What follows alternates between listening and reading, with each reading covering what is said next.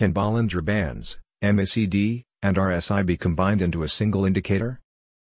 Bollinger Bands, MACD, Moving Average Convergence Divergence, and RSI, Relative Strength Index, are all technical indicators that are commonly used by traders to analyze financial markets. While it is possible to combine them into a single indicator, it is important to understand the potential advantages and disadvantages of doing so. One approach to combining these indicators is to use them as inputs to a machine learning algorithm that can identify patterns and generate trading signals based on the combination of the three indicators. Another approach is to use a mathematical formula to combine the indicators into a single value, which can then be used to generate trading signals. However, there are some potential drawbacks to combining these indicators.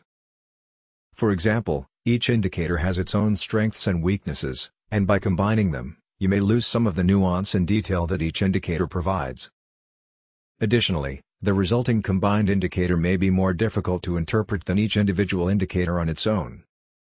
In general, it is important to carefully consider the potential benefits and drawbacks of combining these indicators before doing so. It may be more effective to use each indicator separately, or to use them in combination with other technical indicators or fundamental analysis to make more informed trading decisions. Ultimately, the most effective approach will depend on your individual trading style and goals.